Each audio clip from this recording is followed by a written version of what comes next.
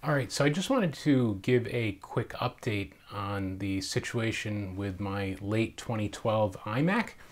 I did a video a few weeks ago regarding some shutdown issues I was having that was the result of or suspected to be the result of a power supply. It's a pretty widely documented issue, specifically on late 2012 i7 machines. So I did go ahead and I bought the lite-on brand replacement power supply, which was recommended by many people in the Apple support forums as a good replacement for the seemingly defective or poorly manufactured Delta brand. Sure enough, what I removed from this computer was the Delta brand power supply, and it was replaced with the lite-on one, and now the system is working perfectly. I quickly wanted to just go over the actual replacement process. So the most difficult part of this task by far is removing the screen.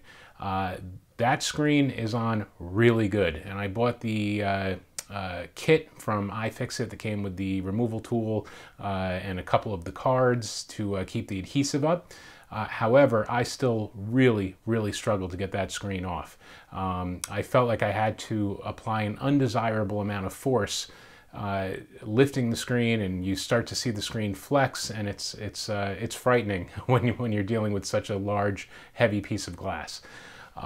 So once I got the screen off of the system, everything else was really straightforward and not complicated for anyone who's ever done any type of PC repair before. There were just a few tools I needed. Everything went pretty smooth. A couple little things with the ribbon cables are very thin and very delicate, and you do have to be very careful with them. But other than that, everything did go very smoothly. The instructions from iFixit were very easy to follow. Ultimately, putting everything back together, there was one thing that I would do differently if I were to do it again, and that would be investing and purchasing in the iMac service wedge from iFixit. I did not purchase the service wedge because I didn't think it was important. However, when it came to putting the screen back on, as I mentioned earlier, it's a very heavy, awkward piece of glass.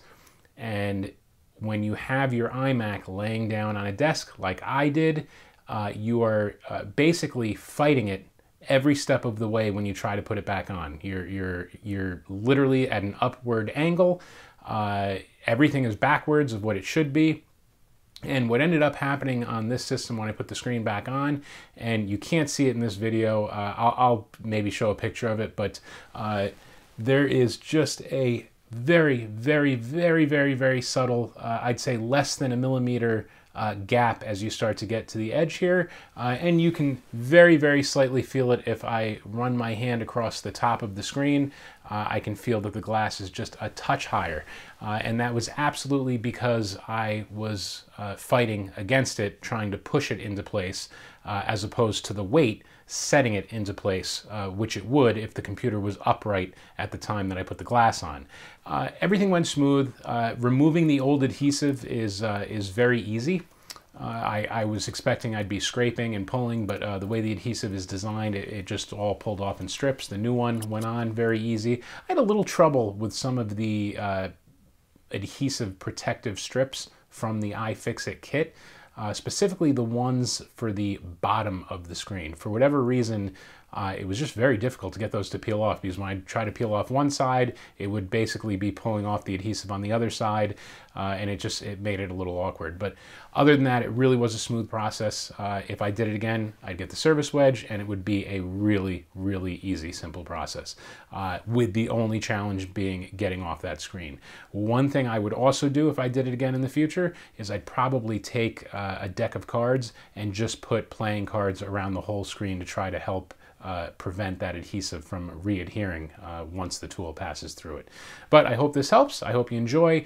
There's a link below to the part that I ordered on Amazon. I did not buy the power supply from iFixit. I wanted to ensure that I got the lite-on one. And I also put a link to the iFixit kit that is available with the parts that you need to put the screen back on. Again, hope this helps someone. Thanks a lot. Have a good one.